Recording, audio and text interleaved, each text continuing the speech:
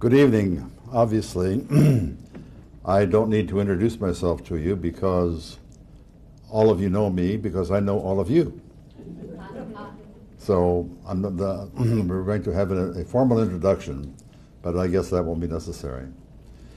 As I look around the room tonight, I see people who helped make history in Wadsworth, and we are not going to mention your names simply because you're not dead yet. And we're glad that you're not dead yet. Actually, the people about whom I'm going to be speaking are not nearly so exciting as some of the ones, excuse me, some of the ones whose names you hear a great deal. You certainly have heard of the names of the two people who came in 1814, Oliver Durham and Daniel Dean. You've heard those names time and time again, and we certainly are going to revere them for what they were able to do. We've also heard the names of the Pardees. That name has come up so many times. As a matter of fact, they are probably related to people in this room today. As a matter of fact, if you are related to the Pardees and want to raise your hand, that would be nice, because we'll be talking about your relatives a little bit, but we're not going to dwell on those kinds of people. You also probably have heard a lot of the other names that come to Wadsworth. For instance, the Franks name and the Simcox name and so forth. And you're thinking to yourself, well, gee, I have not heard those names except that there are streets named after them. But there are streets named after them for a reason, because they did have a tremendous amount of influence here in Wadsworth. One of the names that you probably haven't heard a tremendous amount about is the Brown family. Now, yes, you have heard about John Brown, the abolitionist, and the fact is that Wadsworth was not his home, but he was here all the time. His father, pardon me, his father was Owen Brown.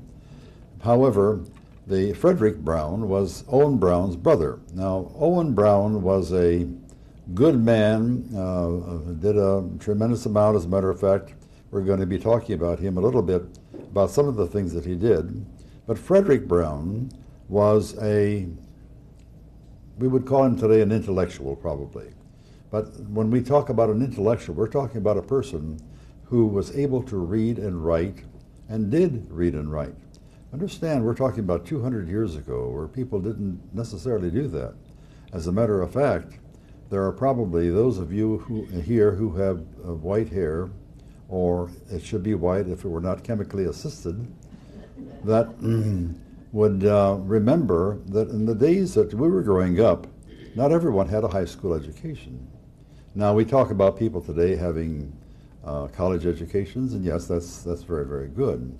But that doesn't necessarily mean that these people who were without an education were without good instruction. And the Browns were certainly that way. As we know, and we're going to be talking more about the Browns, but one of the things that we probably should remember right off the bat about the Browns is that Woodlawn Cemetery actually was part of the Brown land holdings. And that's exactly what we had. They didn't have acreages, they had holdings. Now, they bought their lands by acreage, but it was very little. They would pay maybe $1 an acre, or less than that, or sometimes a little bit more than that. And we are aware of the fact that the Browns had 11 acres where the cemetery is right now. And the reason they gave that piece of ground to the city for a cemetery was that I haven't had a frog in my throat all day long, and I know that probably waited for me to get here so that I could have it. The one of the Brown children died at a very young age, and they buried her there. There's a cute little story that I like, and I would like to tell about it right now, and that is that when the Browns gave that cemetery, and incidentally, I'm going to be speaking in generalities rather than all of the individual names, because there are so many of these, and if I get off on a tangent with one of the families and start talking about Edward Brown, for instance, we'll be here until 7:15. Not really, probably way beyond that. So I'm going to be talking in generalities for a while. Then we're going to be more specific a little later on. The one thing that the story that I like is that he said, well, yes, well, you can have those 11 acres. And that's perfectly okay. You can bury people there, and you can use it any way you want to, but you have to let me pasture my sheep there.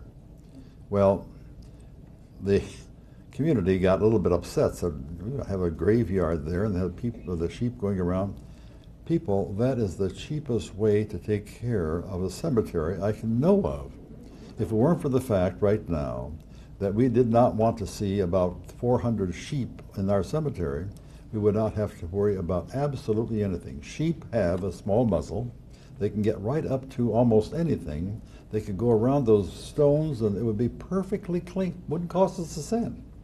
I mean, they would have had the food that they needed because they're eating the grass, and we wouldn't have to pay for lawnmowers and gasoline and then be frustrated about the fact that the grass is a little higher around the edges of the tombstones and so forth. So he was permitted to let his sheep graze in there.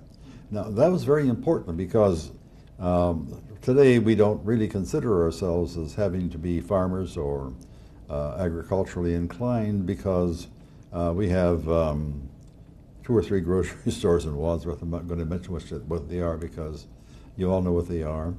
And you just go buy your things there. That didn't happen 200 years ago. They had to have their own livestock. They had to have their own garden. They had to have their own wheat for flour and so forth. In 1814, the people who came here were indeed heroes. And they were heroes because they didn't know what they were going to find here. They came a fur distance, let me tell you, a fur distance, about 600 miles, without knowing what they were going to buy. Now, right now, if we were going to buy something 600 miles from now, let's say, for instance, in Connecticut, we wouldn't have to worry. We could get on the internet. As a matter of fact, if you had an address for 123 Main Street in Hartford, Connecticut, you could enter that on the internet. Now, you might think that I know quite a bit about the internet. I had to really research quite a bit to get that little bit out to you right now.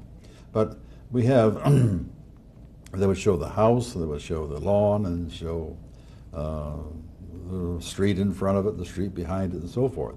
That didn't happen 200 years ago.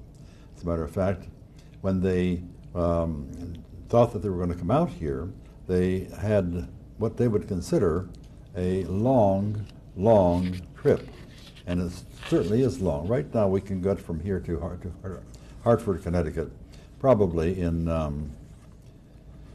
about 10 hours, something like 11 hours. I'm going to read to you the trip that they made from Torrington, which is in Connecticut. And this is from the Annals of the Brown family. We started from Torrington, Connecticut, to New Connecticut, October 4th, 1816, the memorable cold season when there was said to be frost every month of the year, which was attributed to the unusually large spots on the sun. I don't know how true that is, but nonetheless, that's what he said. Consequently, provisions and forage were high. Oats and corn, $1 a bushel, and that was high for them. Got to try to buy corn right now at $1 a bushel. And other things in proportion, which made very expensive traveling. Our team was 2 stout yoke of oxen. It was not your modern automobile, 2 stout yoke of oxen, which never failed. When we started out, there were folks enough to make a little funeral. I have no idea why he would have referred to the group of people who came as a little funeral, but evidently that was something that he felt was extremely cogent. I started with a good deal of resolution on foot, and it came so most of the way. So he actually walked a great deal of the way. Again, I don't know why, but he did that. We crossed the North River at Albany in a horse boat. We there saw one of the first steamboats that plied on American waters start from the dock from New York City. We crossed the Genesee on the boat propelled by a rope, and the Cayuga River on an open bridge a half-mile long. We came through the village of Buffalo at that time, which had not recovered from the effects of the British raid and fire. As we came up the lake, a road ran much of the way on the beach. In driving around one point of rocks, the water was so high that it washed away our tar bucket, which hung on the hind axle tree. I didn't realize that the bucket that you always see in westerns and it was a tar bucket. And I imagine if I were to ask David Rodich, he would tell us what a tar bucket is. Is that right, David?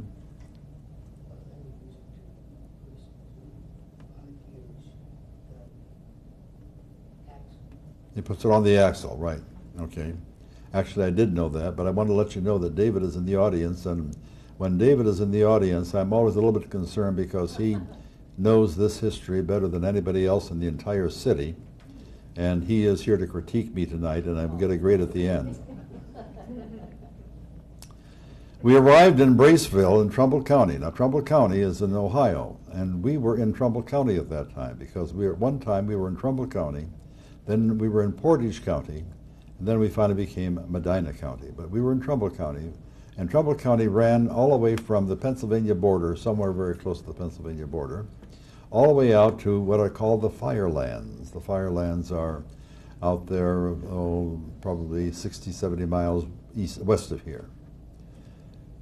We arrived in Braceville, Trumbull County, on December 2nd. Now remember, he had started this whole journey what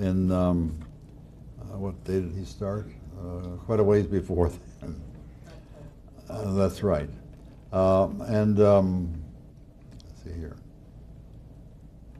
On December, having been 8 weeks on the road, and where we stayed over winter. They stayed in Trumbull County over the winter.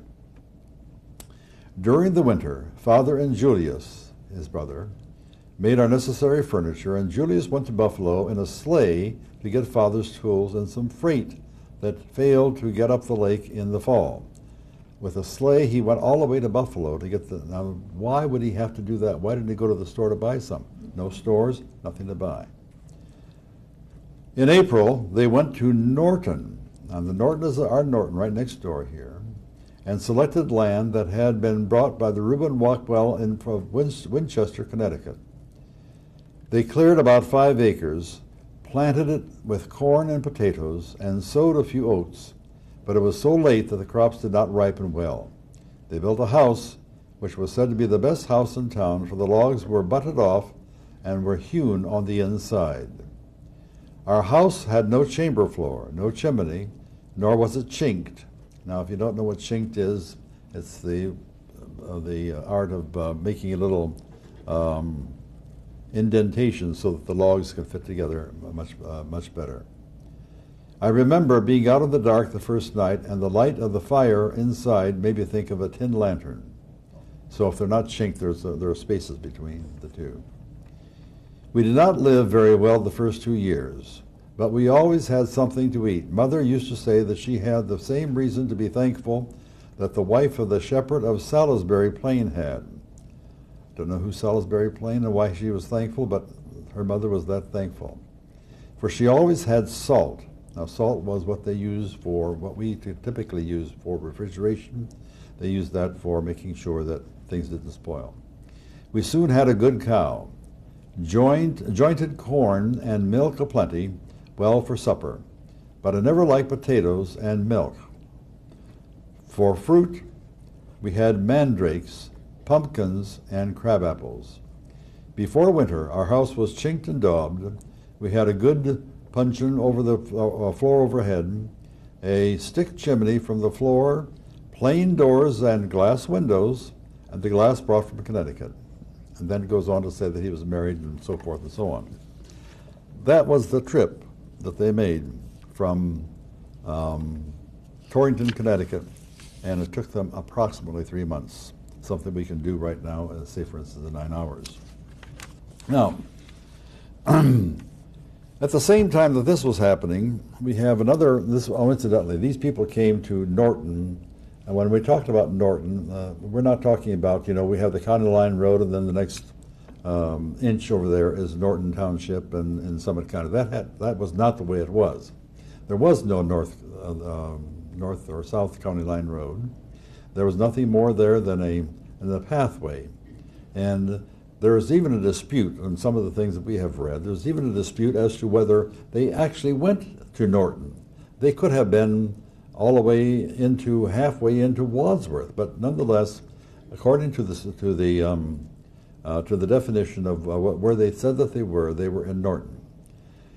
Our people who came from, well, the people who came from the east, that would be Connecticut and other states in the New England, first settled where the intersection of Broad Street or Greenwich Road, Broad Street, or sometimes called Greenwich Road at that point, and the South County Line Road intersect.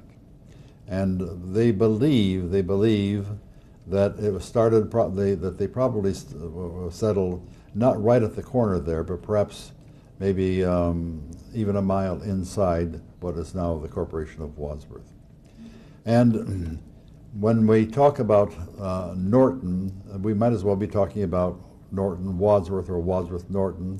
When we talk about Chippewa, which now is Doylestown, we can talk about Chippewa, Wadsworth, because the confines were not so exacting at that time. But at the same time now, these people settled here, let's call that in the northern part. And on the southern part of what we call now Wadsworth, the Pennsylvania Dutch came. And there were 4 or 5 of them who came right off the bat. The first one was in 1814, which of course was in the fall. The first one was Peter Waltz, John Welty. First ones were Peter Waltz, John Welty, Catherine Waltz, Peter Jr., Christopher Razor, William Razor, Christian Razor, George Razor, Jacob Eberhard, John Jr., and Adam Smith. Now, why are they heroes? Many, many reasons why they were heroes, and that's going to be a part of the tapestry that we're going to have. Hopefully, we can develop a little later on, and that is that the people who came from the East were essentially English. As a matter of fact, to the best of my knowledge, they were nothing but English or English descent. They came here from the families that came directly from England and settled there in Plymouth Rock and all the other places that we know about in history. The people who came from Pennsylvania were Germanic, completely Germanic. As a matter of fact, and we're going to go forward about 300 or 200 years right now, as a matter of fact, the greatest number of people in Wadsworth today are of German descent. 20% of everybody in Wadsworth, 1 out of every 5, is of German descent. And this is what we would consider then to be one of the reasons that we would classify those 4 or 5 people who came from Pennsylvania, the Pennsylvania Dutch as we call them today, as being the heroes, because they actually brought with them some of the skills that others did not have nearly so well refined. And one of those skills was agriculture. The people in the East were predominantly, well, they'd have to have a little bit of agriculture because they would not have been able to live without it, obviously. But they were more in the mercantile kinds of things, as well as in the maritime and mercantile, those two things, the 2 M's. And the people then who came from Pennsylvania were agricultural. And today, we're not for the fact that we had those Pennsylvania Dutch, we may not have had the kinds of landscape, the kinds of farms that we had. Also, these people brought with them a different type of structure in their personal behavior as well as their religion. The people in in the East were essentially the Presbyterian type people, and the Methodists, but the ones who came from Pennsylvania were Germanic and therefore mostly Lutheran, and obviously we had some Mennonites, but the Mennonites did not come until a little bit later. About 1840 they started arriving in vast numbers. This is going to play a little bit more functionally in a few minutes, but for the time being, notice that we have two different kinds of people here now. Then, with these families who came from Pennsylvania Dutch, they brought others with them. The first hero that we're going to be talking about is going to be Jacob Everhard, because he actually, or John, not Jacob, John Everhard, Jacob's father.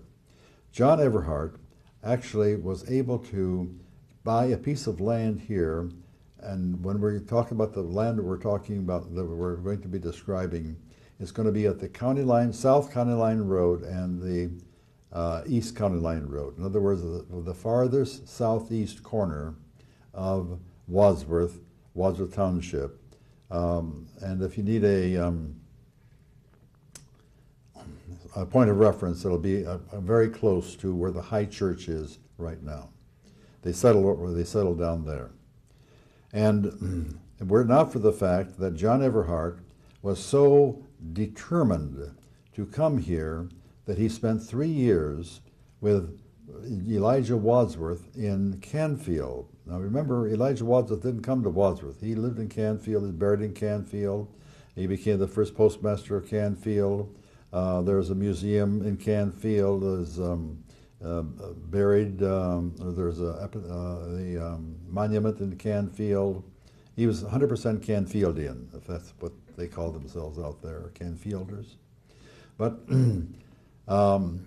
he tended his farm. Elijah Wadsworth was very wealthy, and he had a large farm, and John actually tended the farm there. That is a hero kind of a thing, because he had no money.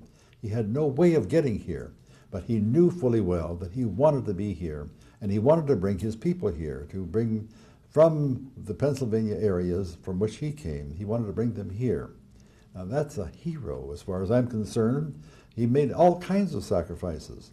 Now, many of you here might have looked at farms. Some of you might have worked on farms, but I suspect seriously that you didn't have to do it with the only tools being your pitchfork and perhaps a shovel.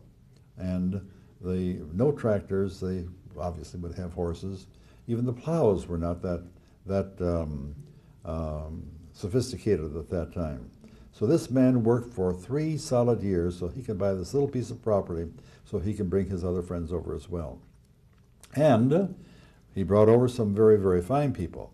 He brought over the Brouses. You've heard of Browse Drive. He brought over the Franks. You've heard of Frank's Avenue.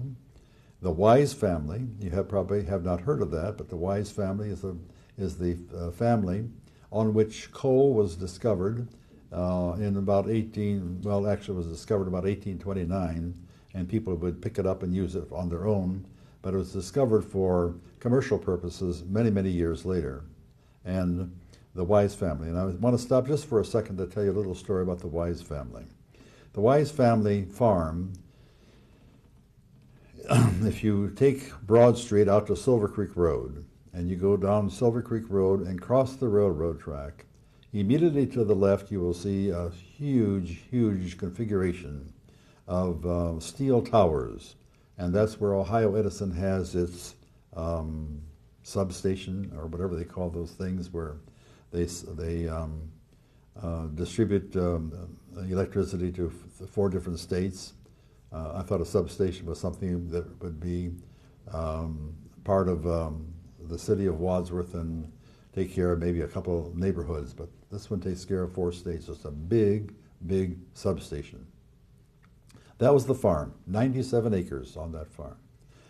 And there are 2 things that happened, and I'm going to tell you about one of them, which is not too terrible. Well, I guess it's important for the girl who was involved, but not too terribly important as far as history is concerned.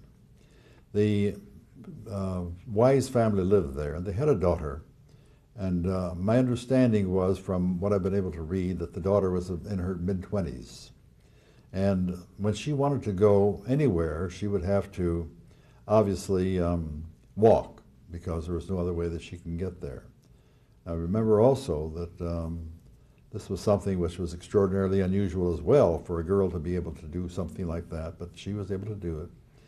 She did not walk out the lane and up the road, as probably she should have, so she took a shortcut. She took the hypotenuse of the triangle, and she walked up to the railroad, and there was a reason that, according to one of the letters that we have researched, the reason that she walked up the railroad was that she thought it was shorter. Well, it wasn't really shorter, but it was a little smoother, because the road was not paved, obviously. It was a dirt road, and there was grass growing in it and so forth, and the railroad seemed to be a little bit more amenable to her ability to walk. She got there, and unfortunately, somebody had some other intentions for what they thought that she was going to do. She thought she was going to go to town or whatever she was going to do, visit a friend, and he assaulted her. And she was left for dead, supposedly. And she got up and she was able to walk. I don't know how she did that, but she was able to walk. And to this day, there is no evidence that there was anyone there. To this day, there's no evidence that she was assaulted, but she was injured in such a manner that an assault could have been the manner in which she was attacked. So for many, many years, and on a personal note, I knew the people who purchased the farm from the Wise family, which would have been in 1900 or so. I mean, I wasn't there in 1900, but I knew the people, and they had the story, and I heard it told time and time again, of how this virtuous girl was attacked on the railroad. But I've also heard that it turned out that she was not, and I'm not going to make any judgments here, but that's not the way it happened.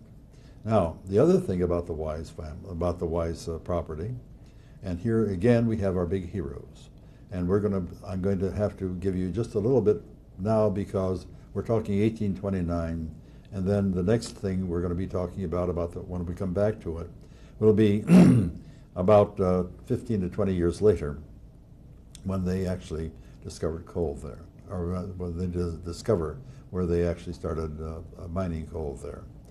But while we are talking about that, we need to say that what we see right now is this configuration of big steel towers, about which we know very, very little, but we know fully well that they're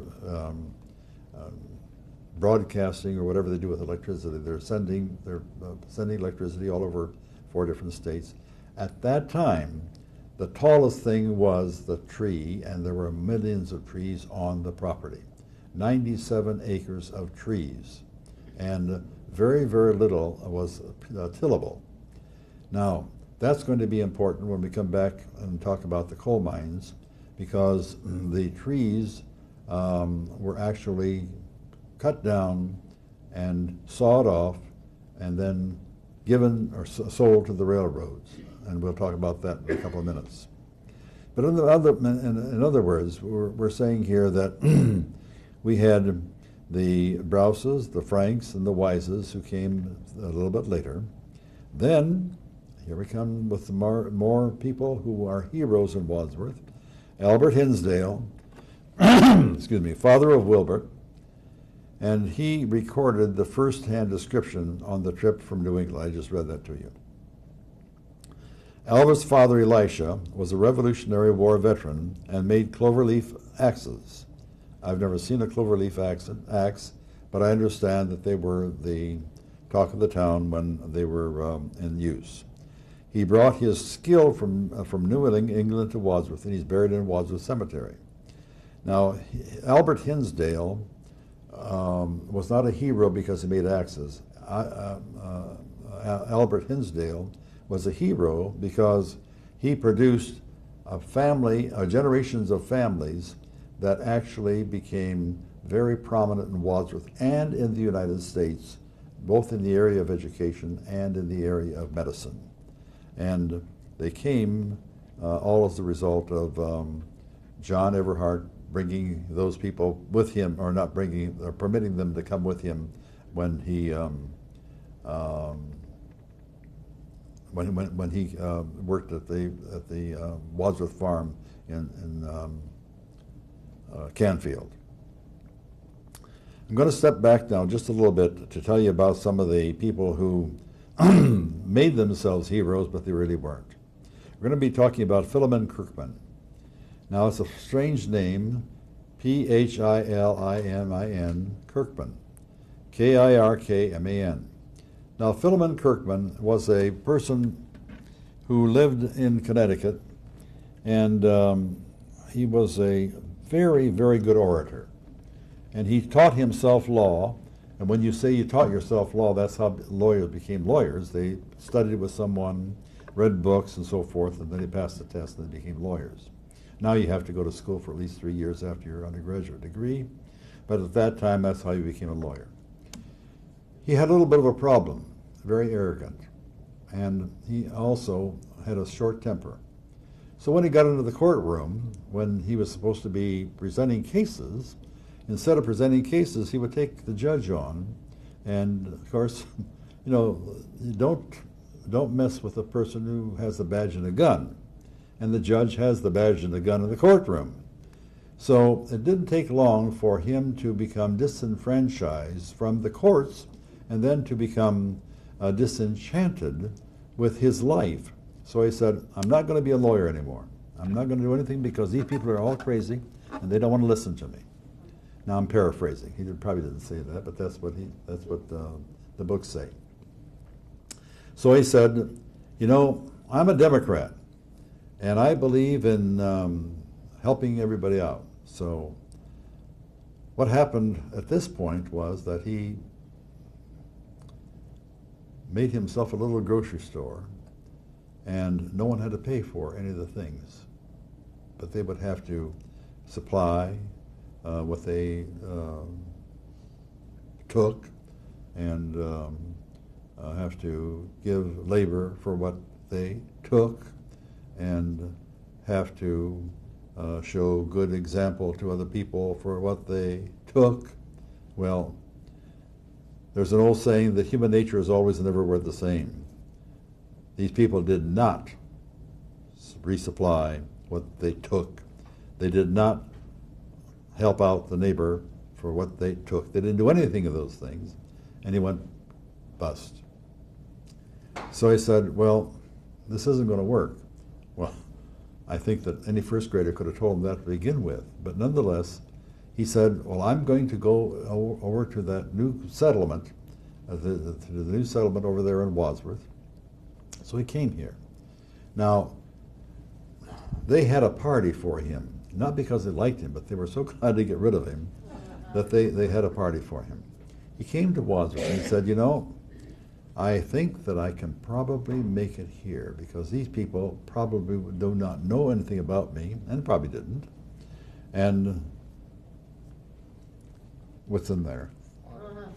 What? Hey, thank you very much. I'll put that right there for the moment. So he came to Wadsworth. Now he had three things going for him. He had a beautiful, beautiful centurion voice, and people liked to listen to him. Number two, I mean, he was crazy, but he was not ignorant. I mean, he was pretty bright. And number three, he was very good looking. 6'3" according to this man, or to the history. 6'3". And in those days, men were not that tall because, as we all know, we are taller now than we were many, many years ago. Some people are heavier now than they were many, many years ago. But tall was one of the things that they really enjoyed. And smart enough so he can become a teacher. Now, a teacher in those days had to be able to read and write and cipher and know a little bit about religion. They can teach. A person can teach. And at the time, this is where I start drifting off because I want to tell another story, but I can't tell that another story right now because then I'll tell another story on top of that one, and that's not good. But Philemon Philemon Kirkman began teaching, and he was a very good teacher. And of course, he didn't have to worry about the judge telling him that he could or could not do these things. He had little children out there.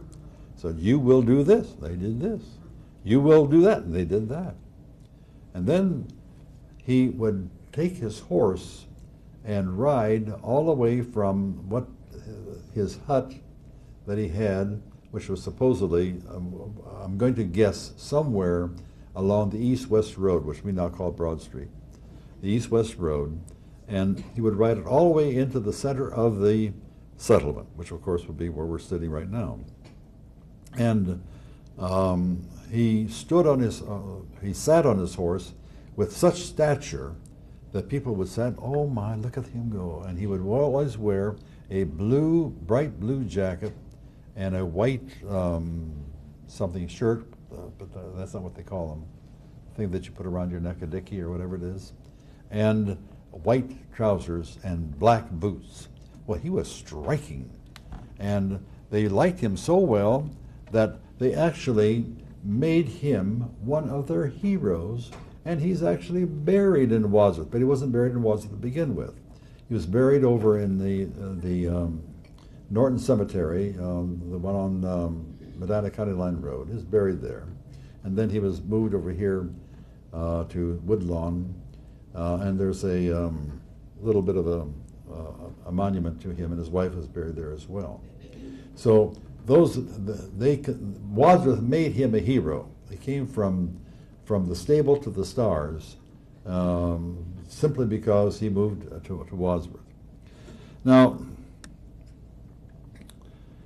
we want to get back to the Brown family because we have a couple of things we haven't talked about yet, and that was Frederick Brown. Frederick Brown actually moved to Wadsworth in 1816, and he was considered early on as Wadsworth's big man. He built the first house in the middle of town. The first house in the middle of town. Now, he had a wife whose name was Chloe. Now, Frederick and Chloe were not the most highly educated people around. However, they were very learned, and there's a big difference. Some people have a PhD and they're not learned. But this man was learned, he didn't have a PhD. But he produced 4 children: Dr. Marcus, Dr. John, Reverend Edward, and we're going to be talking about Reverend Edward, and then, of course, Catherine, no title at all. Why? Because women, I'm not going to finish the sentence because I want to live tonight. But Catherine married Timothy Hudson. You've heard that name, Hudson, haven't you? Timothy Hudson's father was the person who settled Hudson, Ohio. So we have Frederick and Chloe as being heroes in Wadsworth because not only did they produce 4 children who not only made good, but they did really, really good. And then we have the Reverend Edward Brown, who wrote the first history of the city of the settlement of Wadsworth in 1864. Now, why I'm going to have to fudge on the 1864 because there are some sources that say that he started writing it 3 to 4 years before the 60th anniversary. Now, why did we have the 60th anniversary, not the 50th anniversary of the city of Wadsworth? What happened in 1861? Audience participation? Civil War. No way that you're going to have any kind of a celebration. Incidentally, what happened in the 100th anniversary, 1914? World War I. So we didn't have anything from the 1864 until 1939 because we had a couple little skirmishes in there, one called the Civil War and the other one called, and I don't mean to minimize those are horrible, the World War I. So Edward Brown wrote he wrote the names of every single solitary person who lived in Wadsworth and what that person was doing and where he or she were married and so forth. Now, a minute ago I said that Catherine had no title, and you say, well, that was a long time ago. People, in 1914, we had a census in Wadsworth, and we censused, or we took the census and showed only men and boys, no women. 1914, not too many years ago. There are people, well, there's no one here who was born in 1914, but a couple fairly close to 1914. The one thing that we know about the Browns also is the fact that John Brown, the abolitionist, and I'm not going to go into that big long story because that would take forever also, and you all know it. You know the songs, John Brown, and you know what he did and how he was, how he met his end and all those other kinds of things. However, Owen Brown was not, as I said, not too terribly much of an individual who was literate, but he had a lot of good sense. And Owen Brown is responsible for the east-west road, which we call Broad Street and College Street, from Hudson, where he was a county commissioner of the, which county? Trumbull County at that time, of which we were members. He had authority to say there's going to be a road between Norton and Lodi, which was not called Lodi at that time, Lodi. So the Browns, here again, became a hero. If it weren't for that, you would probably, well, I'm sure we would have a road there now, but that was why we have the road there, because he was actually the person who made that road. Now, as I say, he had good common sense, but Edward Brown and Frederick Brown, Edward particularly, who lived in Wadsworth, actually tutored, or was mentored, was a better word, he didn't tutor him, he mentored John Brown, the abolitionist. So we have a hero there. Now, you can say what you want to about John Brown, the abolitionist, whether you do or do not agree with what he did or how he did it or whatever. And I know that there are two sides to every story, and I know fully well also that there are some emotional things about slavery and all of those things. But nonetheless, he is a national hero. As a matter of fact, you can go to Arizona and say John Brown, and they'll say the abolitionist. Or you can go to Alaska and say John Brown, he's the abolitionist. Or you can go to Wadsworth, Ohio and say John Brown, oh, Owen's son and Edward's nephew, because he was right here. He came to Wadsworth all the time, simply because he wanted to talk to his father, his uncle.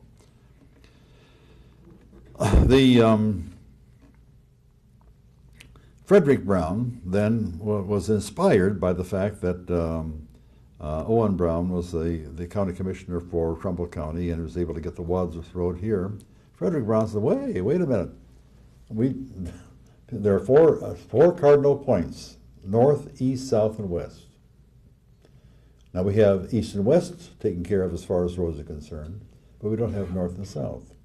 So Frederick Brown became a hero by making the road go from here to Granger. Now, why Granger? Because as a bird looks at this, it's a straight line to Cleveland. Now, Cleveland was already established, but Cleveland was established in 1796, which was only 16 years, 18 years before Wadsworth. But it was a seaport city, or lake city actually, and it was growing fast, so he wanted to be able to go there. Now, a problem came. The Connecticut Western Reserve is divided into 25 square miles of property. And the 16th section was supposed to be for government, schools, education, and religion. Wadsworth did not put its school, its government, or its, what's the third one? Religion in the 16th district. They put it in the 15th. The 16th district is down where Isham School is right now. And that's going to play an important role in what I'm going to say next. Why is it there? One of the reasons that has been touted is the fact that it's kind of swampy down there. As a matter of fact, it was flooded out one time. It flooded out the race track that was, which is now AC Field. And I won't get into that one because that's another long story.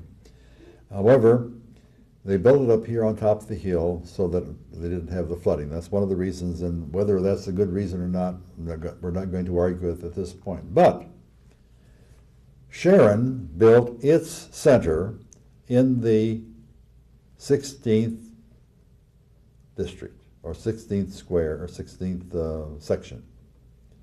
Now, if you go from here to Sharon, you have to make a big, big, long turn to get into Sharon, because we go directly a mile east of Sharon if you go straight up State Road. So many years ago, as you know where Clark's Corners is, that was built there so that you can go into the 16th section of Sharon Township without having to go to a mile east and then to turn west to go to the center of town. So Frederick Brown then made this road, which we now call State Road, or he was the one who promoted it, which we call State Road. So he was one of our heroes, so we can get to Cleveland. And oh, by the way, we talked about Hudson being the first, or the person who settled, and that his son married Catherine Brown, and Hudson. Then we have the Hudsons who lived in Wadsworth and settled Hudson, Ohio. Were you aware of the fact that a man by the name of Ely lived in Wadsworth, and he settled a city? And would you like to guess what the name of that city is?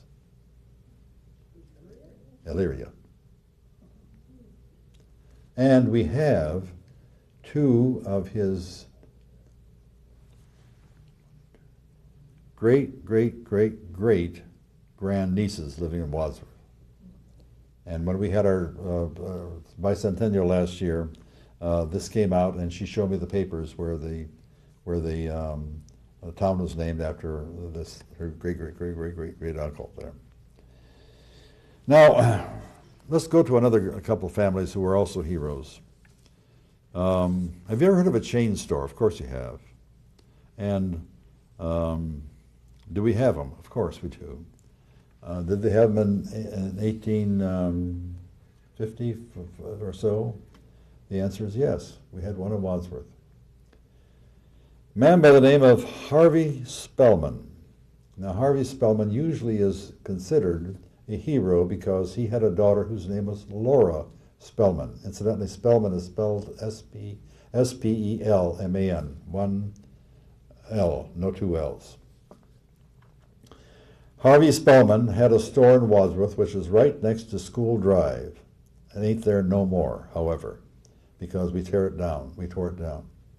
But there was a building right next to School Drive, and he had his clothing store on the basement, or the bottom part of it, and the top part was his residence, and Laura Spellman was born there.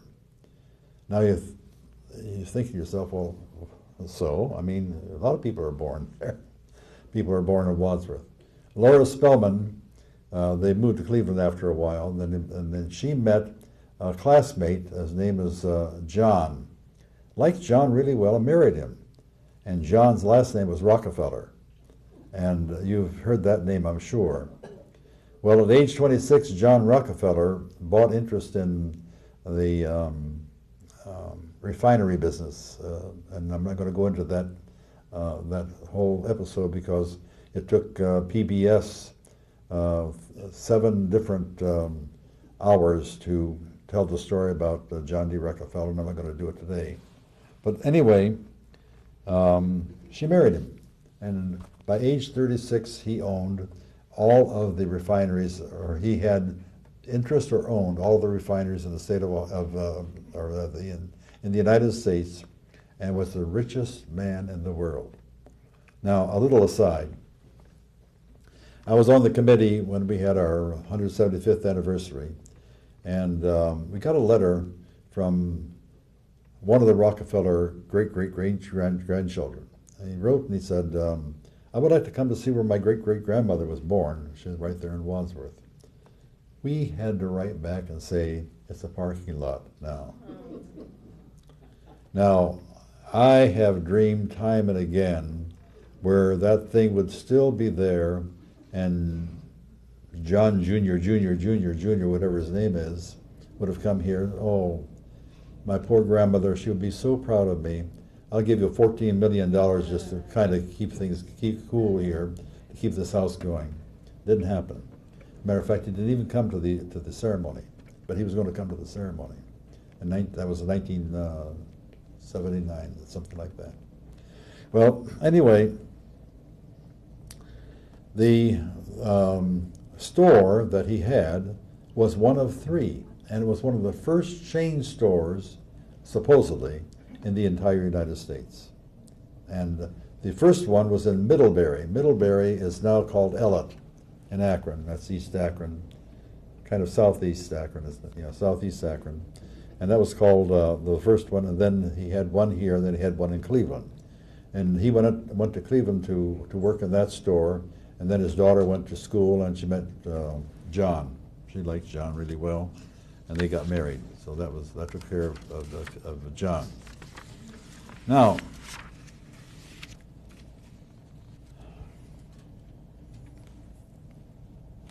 we've had scores of things written about the Pardees. The one thing that you can say about the Pardees is that not one of them was on welfare. They were all wealthy. They made money on their own. They became doctors. They became judges. They became politicians. And Aaron Pardee, the old man, actually became the first mayor of Wadsworth. Now, I was the mayor of Wadsworth, and I spent, I don't know how many months campaigning. Actually, I really didn't, simply because I was the principal of a school at that time, helping out because the principal had resigned, and ethically, I could not do it. So Linda, my wife, did it. She put up all the signs, and the joke was that, well, it wasn't a joke. I said, if I win the mayorship, I'm going to leave the school. And it happened to be Sacred Heart School here in Wadsworth. And the pastor, Father Joe, said, well, Linda, you can put up all the signs you want to, I'm going to be right behind you to pull them up. And on the day of election, I had to actually leave the school because ethically I could not stay there because they were voting in the school. That's when we still voted in the schools, we don't anymore. But I had to leave the school, so I didn't do too terribly much for that. But nonetheless, I was duly elected by the people in the city of Wadsworth. Now, why am I saying that? Because in about 1876 or 7, somebody said downtown, hey, you know what, we need a mayor. Okay. Well, what you doing Saturday night? Well, after supper, not too much. Let's meet over there at the carriage house. Well, who else should come? I don't know, at least one more guy. So 3 of them met, and they voted for Aaron Pardee to become the mayor of Wadsworth, and he did. So he was the first mayor of Wadsworth. We have changed that essentially, obviously. We've changed that so many, many times. But nonetheless, that's how he became mayor. The one story that I like to tell about the Pardee, and I'm not going to go into all of the stories about the Pardees, But I do know some of these things on a personal basis because I worked with Caroline Party. Incidentally, where's the man who's in charge here? He left? Bored and he left. I don't know how long I'm supposed to talk, but anyway, I'll keep on talking until he stops me, or until you leave or whatever. But the party, the last of the parties who's buried in Wadsworth is Caroline Party, and I worked with her for 30 years, so I learned so many things, and I spent many, many hours in her home. She had a museum for a home. As a matter of fact, you couldn't find a place to sit because they had all of these things that were memorabilia from the Party family. So I learned about who they were, what they did, and what they didn't do, and all of those kinds of things. And one of my favorite story about the parties that she told me about, and then I found that, and David, I think you did too, didn't you, about the nails? I'm sure you'll recognize it, yeah. David was there, I think. They built the most beautiful house, according to the Beacon Journal. It was the most beautiful house in the state of Ohio. I don't know if that's true or not, but that's what the Beacon Journal said. But they say that about a lot of rich people. But anyway, where the block is downtown, where the Citizens Bank is, all the way up to halfway between that and Pardee Street. Now, let's call it Watrusa. Watrusa wasn't there at that time, but it is there now. On the east side of Watrusa, all the way to Main Street, did not belong to the Pardees, but from almost where the Watrusa is, not exactly, almost where Watrusa is, all the way to Pardee Street, from College Street all the way back to Mill Street, and Mill Street was there, but it wasn't called Mill Street at the time, belonged to the Pardees. And they put this beautiful, beautiful home there. They had the wood, and there was wood that was actually cut from the oak trees down in the Silver Creek Valley. Now, that's going to come up again in another way, the oak trees down there. But they had all of the oak that was, there he comes, he's come back in. How long am I allowed to talk? Oh. I see. Okay, well, these people are my age. They're not going to sit there that long. As a matter of fact, in about 1 minute, we're going to stand up for a little second because we're all afraid of getting blood clots on our legs. That's true. I broke a bone in my hip about 4 months ago, and I had to sit in the chair for 44 days without moving except to go to the bathroom. And every 15 minutes I had to do the exercises in my legs so that I would not get a blood clot. And I keep on thinking, thank God I didn't. But then I found out from my doctor yesterday when I went to him that the blood clot can stay on for a long, long time. And when you're at least thinking about it, boom, takes care of it. So we're going to get up in a couple of seconds. So I don't want anyone to go out of here dead tonight. Anyway, they built this house. Had it planned, and they had an architect plan it and so forth.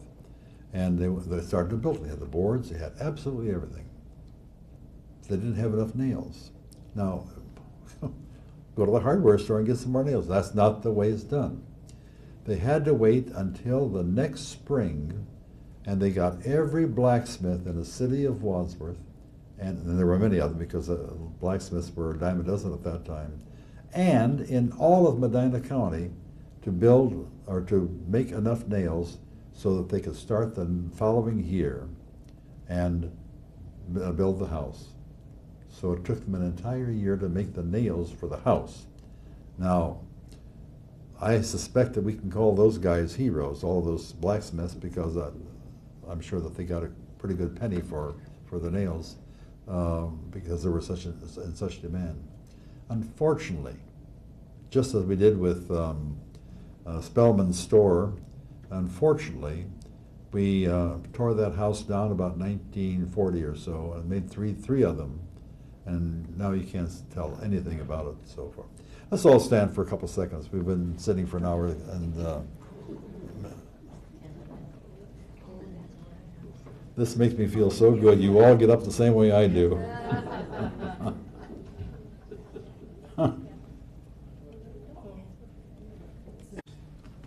Let's go to Marvin Kent. One of the nice things that happens in Wadsworth is that we have a railroad. If it were not for the fact that we had a railroad, we would probably not be Wadsworth. We would be Wadsworth only in name and would not have what we have here, factories and everything else. Marvin Kent, and you'll know his name because a city was named after him after it was no longer was before that it was it'll come to me in a second, and I don't need to apologize because you all know what happens when you're 85 years old. You can't think of anything right off the bat. But Marvin Kent had this dream about having a railroad between Kent and Warren. Well, there were a lot of politics involved with railroads at that time. Of course, it's no different today, I'm sure. But there was a tremendous amount of political maneuvering that had to come as a result of the railroad. So he, instead of wanting to be completely honest and saying to the people in the railroad industry, I want to connect New York and St. Louis. Well, he knew fully well that they would say no. So what he thought he would do would be to connect Kent and Warren, which is what, 70 miles, something like that, 60 to 70 miles. And then he thought to himself, well, when I get that piece done, then we'll kind of make a little bit of a contract with some of the other people who have from, say, for instance, from Warren to western Pennsylvania, and we'll kind of get them together. And eventually we'll have the railroad from New York all the way to St. Louis. I think that's good. You're tardy. Recess was over 1 minute ago. Well, it worked. It really worked. However, he ran out of money. Remember, this was in 1862. What was happening in 1862? Civil War. And things were very, very bad at that time, and he ran out of money. So he said, you know, maybe I can get some people to give us some money. And he thought to himself, well, if I run this railroad through Doylestown, I can get all the coal that's in Doylestown, because Doylestown was a coal mining community at that time. However, the trains couldn't go up the huge grade in Doylestown, so he thought that he would build the railroad and make the center of it Western Star. Incidentally, if I'll stop just for a quarter of a second, people, do you realize that Western Star is a name, and it's a little city, and where did it get its name? People have all kinds of ideas. However, I think that I have found the real reason that we called it Western Star, and that is that Elijah Wadsworth was a big mason, and he brought masonry to Ohio in 1797. Yes, 1797. And he named all of his, and he had several of them, all of his, what were they called? What were the units of masonry? What? What are they? Lodges. Lodges. All of the lodges, all of them were called Western Star. Now, isn't it strange that we have a little community which he owned that he called Western Star? So I think there might be something there. I'm not sure that that's it, but that makes a whole lot better sense than what we've been talking about for many, many years. We had a man whose name was Star, and he was in the western part of the Connecticut Western Verse, so they call it Western Star. I don't think that has anything to do with it. But anyway, Western Star was going to be the community at which point there would be a station.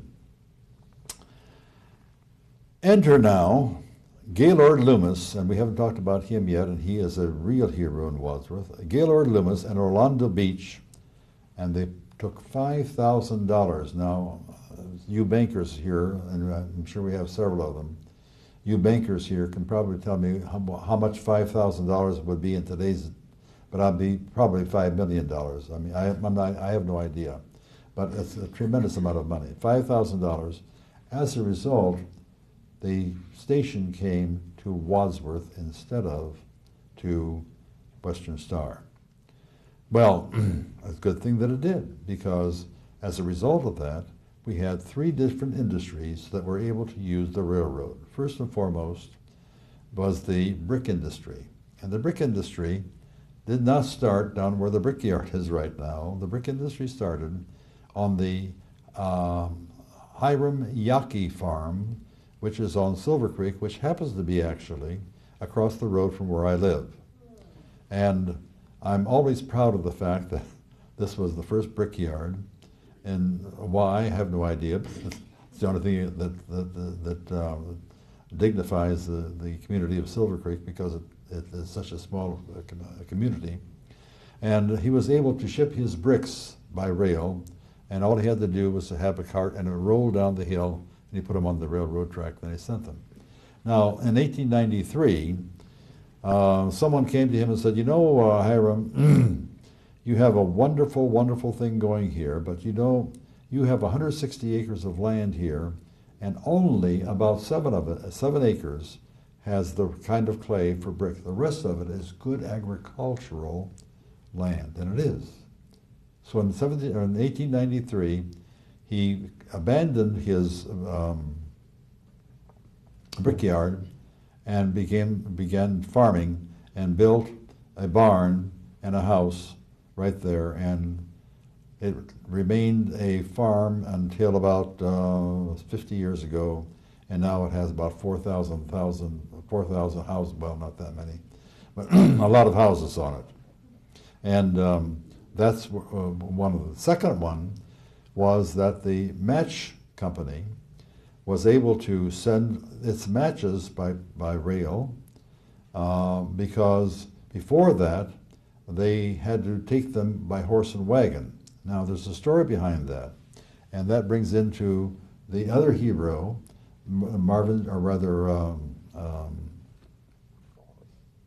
Shapiro. Hugo Shapiro. In 1910, Hugo Shapiro was a chemist who came from Germany, and was hired by the Diamond Match Company in Barberton to work on the chemistry of the matches, because 2 things were happening. Number one, the chemicals that were used in the matches were actually poisonous, and people were dying, or becoming very ill and dying. And number 2, they had what spontaneous combustion. In other words, you're just looking at the matches and they would start burning, and that's not good. Hugo Shapiro corrected both of those. And Hugo Shapiro then became not only the hero of Wadsworth, but the hero of all of the match industry in the entire world. And we have a tremendous amount of match companies in the world. According to some of our legends, the Ohio Match Company here in Wadsworth was the largest match company in the entire world. I don't know if that's true or not, but no one has disputed it, so we're going to go with that. The other thing that I think is a hero is that the match shop itself is a hero, because it had 1,600 workers, of whom 600 were females, and it was the only factory anywhere around where females were permitted to work. And not only were they permitted to work, but according to the people who were the Youngs, said that the women who worked in the match company were outsmarted the men. The men did all this heavy work. They did the lifting work and so forth. I worked in the match company. I was called a mule. Well, that's just, well, I was. They put boxes of matches on a cart, and I push them like a mule would push them. And that's what the men did. But the women, and I actually saw them because I worked in this one department, where they, in the book match, where they would have, their fingers were all wrapped up because they would have to go down and pick up 13 and 12, 13 and 12, 13 and 12, that fast, 13 and 12, and they never missed. You put 25 in a box, 13 and 12, 13 and 12, 13 and 12. They were wonderful. and they were actually lauded. The match company even had what they called the match shop girls. So the match shop is a hero, and I'm saying this for political reasons. The match shop is a hero because it had such a distinctive respect for women. Now you're supposed to clap on that one. But no, I'm very true. That's true. Now we have another hero in Wadsworth, and that's James K. Durling. We talked about Marvin Kent having this railroad. When it was time for the first shovel to be shoveled, they called upon the one person in Wadsworth who had a lot of money and a lot of influence, and that was J.K. Durling. Now, there are a lot of Durlings in Wadsworth. As a matter of fact, we have a Durling Drive, which is named after J.K. Durling. Well, not necessarily J.K., but the Durling family. And that's another long story. We're not going to go into that one because it went bust. But he was asked to turn the first shovelful of dirt in Kent to make the railroad come to Wadsworth. So another hero. Very, very few people probably remember that. I'm going to skip over it because our cameraman tells me that I have just a few more minutes left here, and I have enough material that could take us probably another couple hours, but we're not going to do that, obviously. Don't get scared. I'm going to talk about Erastus Loomis. What mommy would name her child Erastus? I have no idea, particularly if her last name is Loomis. But we have Sherman and Lodemia Loomis, who were school teachers, and they were teachers here in the very first schools that we had in Wadsworth. One of which was at the end of Hartman Road, and the second one was at the other end of Hartman Road. But it was a Hartman Road at that time. It wasn't even a road, just kind of a pathway. As a matter of fact, I remember it when it didn't go all the way through to 261 as a full road. It just you remember it too, you know. You're nodding your head. I thought you remembered it. No? Anyway, those two were school teachers, and they didn't get very much money. As a matter of fact, they didn't get any money for a long time. They got wheat and perhaps a little bit of meat or something like that for the people. And Erasmus, incidentally, his middle name was Gaylord, and I'm hoping that they called him Gay. This poor guy, loser all the way through. Erasmus, and then his middle name is Gaylord. But Gaylord, of course, he can have any name he wants to because he became the wealthiest man in Wadsworth. But Gaylord Loomis, Erasmus Loomis, said, "I'm not going to live a life as my parents have lived. I'm not going to be a school teacher because I can't be poor all my life."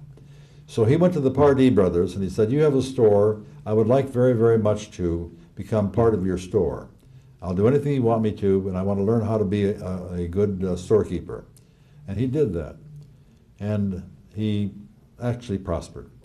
Now, the railroad came through in about 1865 or something very, very close to that. And he said, "Wow, I see an opportunity here."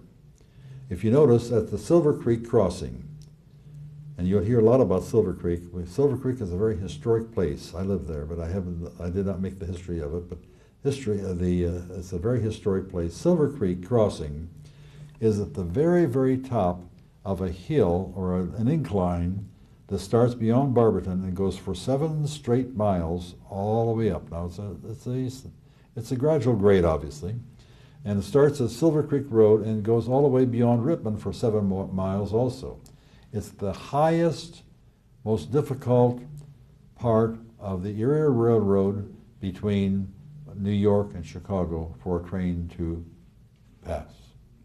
Well, now we have diesels and they do a pretty good job. At that time it was a chug, chug, chug, chug, chug, chug, chug. And they would stop time and time and time again by the time that they got to the top of Silver Creek Crossing. Smart Gaylord Loomis said, "I have an idea.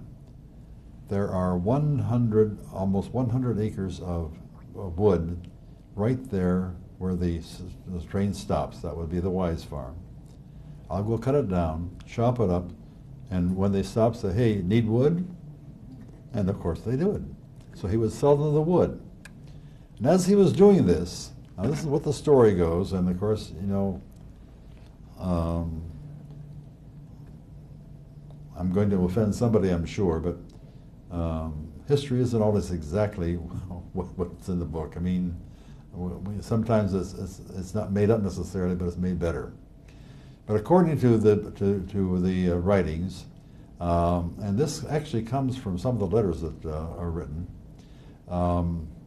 Loomis, Gaylord, or Erasmus Loomis, was at the far south end of this big wooded area, and he saw pieces of coal on the ground. Well, he wasn't the first person to see pieces of coal on the ground. Many people knew about that coal on the ground, and they went and picked it up and used it for their own coal stoves or whatever. But Loomis said, well, you know, if there's coal here, if we dig in, there's going to be coal there. Well, he dug in, and he found what is called the Massillon coal vein, which covers 3/4 of the city of Wadsworth. The only part of Wadsworth that it does not cover is the southwestern portion. But everything else in Wadsworth, you're sitting on coal right now. I mean, there's coal under here. According to one of the prospects, we have over 400 years of coal sitting underneath Wadsworth right now. Well, we don't use it so much anymore, so I had the pleasure of being in the last coal mine that was closed on the day that it was closed in 1935, and the reason it was closed was that the mule had drowned the day before, and he didn't want to keep it up anymore. My neighbor was the owner of the mine, John Mullaney. But anyway, when he saw the coal, he began mining coal, and the same trains then went from wood to coal. So instead of selling them wood, he sold them coal, and he became a very famous icon in the city of Wadsworth because he had tons and tons of money, and he made it from the coal and from the lumber. As a matter of fact, he didn't have enough lumber here in Wadsworth, so he went to Michigan, and the name of the city in Michigan is called Loomis, Michigan. It was named after him. He bought 400 acres of wood up there, and then he went to Kansas and did the same thing. So he had a lot of money. So much money that he made the first 3-story building in Mennonite County called the Odd Fellows right there in the middle of the square. And there is a story that says that the Union School, which cost $25,000 to build, he actually put out the $25,000. No evidence of that in any of the school records, so you take that for a grain of salt. But anyway, when the coal came by, the same trains had to stop, and he sold them coal. And then he thought by himself, well, you know, other people are going to build mines here because this place is so replete with mines. And he said, I'm going to put a little railroad from here, Silver Creek, all the way up to what we now call Reimer Road, but was called Stony Ridge Road at that time. And I won't go into the whole story of why we call it Stony Ridge Road, because that'll take a little time too. But he built a railroad, and he called it the Silver Creek Railroad. There's still remnants of it. As a matter of fact, about 4 or 5 years ago, I got a phone call on a Saturday afternoon. A woman called and said, I'm here with my Boy Scout troop, and we have found some railroad ties, and they were up there on the west side of Hartman Road, north of 261, and that's where the railroad went. It went all the way up to Stony Ridge Road or Reimer Road. And she said, was there a railroad here? Yes, there was. I said, where are you standing? She told me where she was standing. I said, turn around. She was at that time looking straight south at 6 o'clock. I said, turn around and move yourself to 10 o'clock, and about a mile from where you are, you'll see the openings of the biggest mines we had in Wadsworth. There were 27 of them by a fellow by the name of Card from Cleveland owned them. And she said, oh, just a second. And she came back, she said, yep, it's actually 3/4 of a mile. So how do you know that? So, well, I have a scope here or something. I said, well, so much for Boy Scouts rubbing stones together to make fire. That's good. But the railroad, there are still remnants of the railroad up there. It went from there, from Silver Creek all the way up to there. And then, as a result of having that railroad, the Card family from Cleveland actually built mines up there. And the last mine is on the, almost at the intersection of Reimer Road and what is now that other road that goes the other way. Can't think of it right this very second. It'll come to me. And I'm not going to apologize because you all have the same problem at my age. But anyway, the reason that they stopped is that they hit a rock. Now when I say they hit a rock, they hit a rock, not rocks, rock. Jump way back up here to 2003. I was mayor at the time, and they were going to build a fire station up there. And I told them, I said, you're going to hit a rock up there. And so, oh, no, we did a geological, and there's nothing up there. The man lost his shirt because he had to bring in a special type of machinery to dig in that fire station. Fire station number 2 is on top of that rock. So that's why they stopped. Well, that's what I'm afraid of. I always get these little other stories going on too. And Erasmus Loomis then lost his credibility. And of course, in today's world, we would say that politically he was not too, the people in Wadsworth were not too correct. However, from a report that I received today from the radio, not I received it, but it was on the radio today, that we are further behind in race relations than we were some years ago. And I don't know if that's true or not, but that's what it was said on the radio, and I believe everything the radio tells me. But anyway, the unfortunate thing is that they had a coal strike, and I'm not going to go into the big reason for the coal strike, but they wanted more than $1.50 an hour for 15 hours of work a day, or 16 hours of work a day. Can you imagine the greed of wanting more than $1.50 an hour for working for 16 hours? But anyway, they wanted that money. And Erasmus Loomis said, well, fix you. I'll bring in some people here who need the money. And he went down to West Virginia, Tennessee, and Alabama and brought in 200 Afro-Americans. And Wadsworth at that time was such that we had the English from the east and we had the Pennsylvania Dutch from Pennsylvania. And if they happened to actually fall in love and marry with one another, it was considered a mixed marriage for 40 years. Now, bring in a different color and see what happens at Wadsworth. They absolutely rebelled, so much so that they had to build a stockade down in Hammertown, which is about 3 miles south and a little bit east of where the coal mine was. And even with the stockade, they had to bring in the militia to guard it for 6 months because they were going to destroy them. Well, after the coal mine was, the coal strike was over, all but 15 families went back to their hometowns, and the 15 families came here and lived in Wadsworth, and they all settled on Mill Street at that time. And for many, many years, we had only those families, and of course, proliferated at this point, but that's what we had. I want to quickly go into another thing that we have here in Wadsworth in addition to coal. We have whetstone. Those of us who are old enough to remember, dentists used to use whetstones to grind our teeth, and it was horrible because it would granulate, but that's what they use. Now they use diamonds and I don't know, whatever they use, but it doesn't disintegrate in your mouth. Accordingly, we had a person whose name was Daniel Webster Hard, H-A-R-D. He married into the Pardee family. And one of them became a sheriff in 1890, went down to Florida, was murdered. That is not of historical evidence, but or distinction, but nonetheless, they were very prominent here in the Wadsworth area and very powerful, the Hard family. And he had a whetstone mine, which is on the northwest corner of 261 and Hartman Road. And it was supposedly the very, very best whetstone in the world. Now, people can make those kinds of statements. I don't know how you evaluate whetstone, but nonetheless, that's what they said that they had. The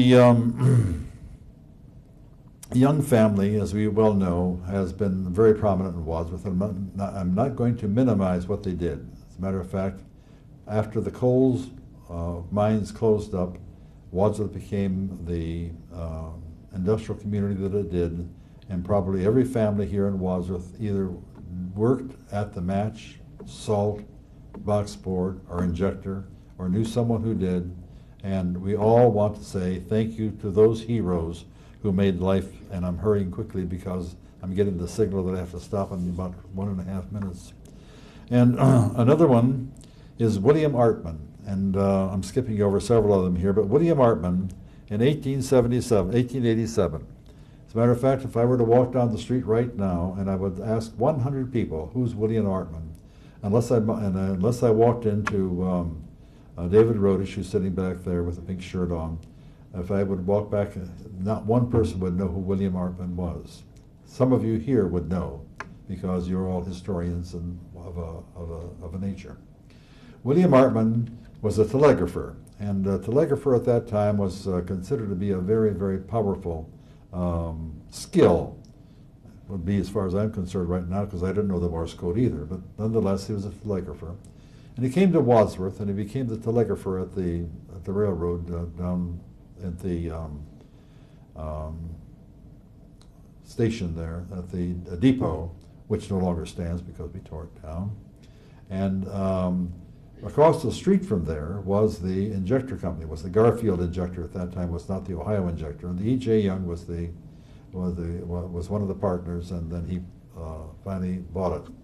But anyway, Artman went over there and he said, you know, I kind of like to become involved with this thing. Oh, good. So he did. Now, Artman was a brilliant, brilliant man. He had a mind that really, really went out forward. And so much so that he became the hero for the Ohio Injector, the Ohio Match Company, the Ohio Boxboard Company, the Wadsworth Salt, not the Ohio Salt, but the Wadsworth Salt, which burned down in 1928. And he was a hero for those people because he was able to make one tremendous impact after another that made those companies great. That was William Artman. But he didn't stop there. We have electricity right here from the Wadsworth Electric and Power and Light. He was the one who started it. And I noticed some of you during your break, and good for you, went to the bathroom. He was the one who actually started the very first sewage system here in Wadsworth, and he bought the house on Main Street on the very last place where they had sewage, because it didn't go all over town. And when you came in, some of you got a drink, and he was the one who actually started the first water works here in Wadsworth, and got his water from the donor farm, which is north of 261, about half mile to 3/4 of a mile east of 94, and the spring is still there, and they had the wooden pipes. In 1947, I was in school, and some of you were in school in 1947. I can see that Carol is here, and we both were in the school at the same time, same grade. And I was walking at noontime. I have no idea why, because, well, that's the only recreation we had in Wadsworth at that time, was walking during the noon hour. And they were digging up one of the wooden pipes, and they were going to throw it away. And I said, "Don't throw that away." Now, here I was, 17 years old at the time. I said, "Don't throw that away." That piece of pipe today stands in the Fire Station 1 as a semblance of the first waterworks for the state of Ohio, and my cameraman says that I'm done.